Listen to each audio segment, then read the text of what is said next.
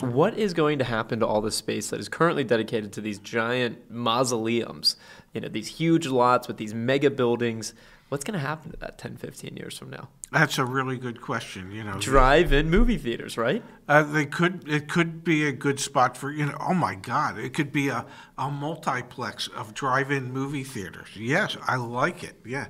Pops, car dealerships as we know them are changing forever right before our eyes. More change in the past couple years, and I think in the next few years, than we'd seen, in the prior 25, 50, 100 years of car dealers? Probably in 100 years. All right, so we've got a story from Ford that we've done videos about in the past, Ford Model E. We're going to kick things off, though, with Honda and Acura.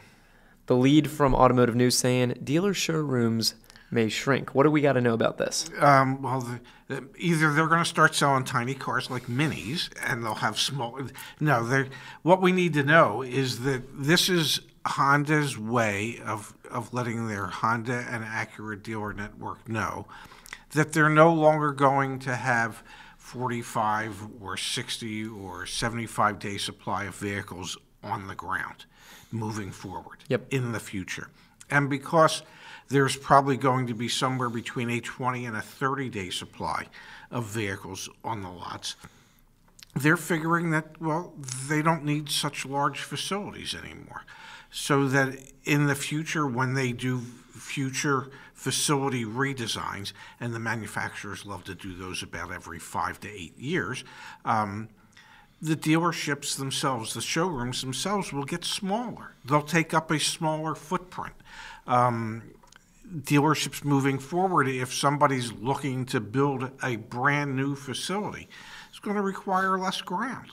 You're not going to have acres and acres and acres of land in order to store 1,000 vehicles on them when, they might have, a big dealership might have 300, which could be a month's supply. And honestly, I don't even know if you'll ever see big dealerships that even have 300. We're seeing more and more, especially as we see the EV push as well, the idea of kind of order online, go to the dealership, pick it up. Work your pipeline. That's what the big publics are doing. They figured out how to sell deep into their pipeline of incoming cars.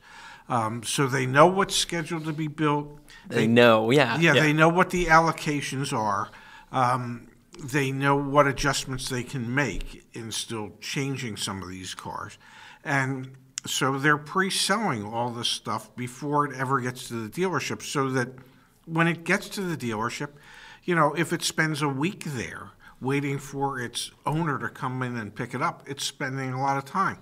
That doesn't require as much space, as much ground. And I know the article here about Honda and Acura really focuses on space and the footprint of the dealership becomes smaller.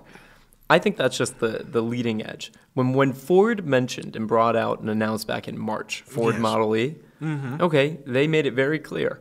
You're not going to carry any inventory. No. The prices are non-negotiable, and you are going to be doing deliveries to consumers. Yes, you're going to, the consumers are going to order, and you're just going to be a delivery outlet. And I think Honda and Acura, they're starting to wave that flag a little bit. They're not saying it as explicitly as Ford did with Model E. Well, they haven't separated their business units. Yes. Like Ford did. Ford also has Ford Blue. But Dad, this is the changing of the guard, I think, right in front of us. The idea of Automobile Row just going on forever and having thousands of cars there, I think we're only a handful of years away from that being bygone.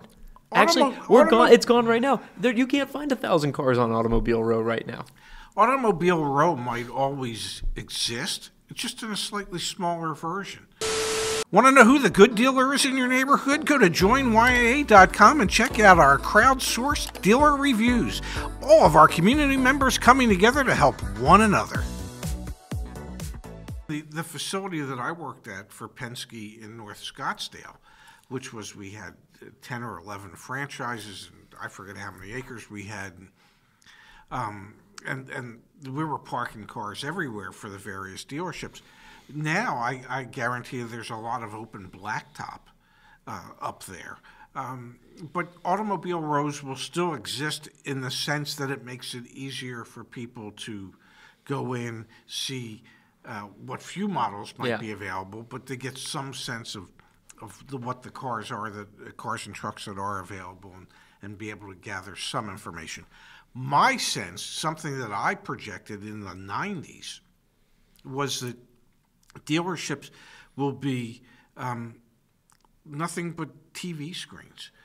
Okay, you'd have a section in your dealership, say for an Acura MDX, and then it'll be surrounded by all different types of TV screens that will explain the various features of the vehicle. It won't take a salesperson to do that. Okay, there'll be a delivery specialist that will help you once you've purchased a vehicle, but yeah, I think dealerships as we know them and as the way cars are presented will change in the future. Are you surprised? Change in the future. It's changing right in front of us. Okay. Are you surprised no other automaker outside of Ford, and now we're hearing rumblings from Honda Acura, has made an announcement similar to Ford with their Model E, and being very clear, no inventory, you cannot change the price. It's no longer manufacturer's suggested retail price. This is the price. Yeah, except for the Lightning pickup truck. Well, but that's because that's not being sold through Model E yet. Exactly, yeah. Yes. I think... Are you surprised that no other automaker has done that yet? Am I surprised? Somewhat, to a small degree. Maybe the manufacturers need to be reading the comments on our YouTube channel where people say, geez, we hate going into dealerships and we hate having to deal with dealerships. We just like to be able to order the cars and pick them up. Or have them delivered to our house. So maybe as time marches on, we'll see more manufacturers realize that that's the way they need to go.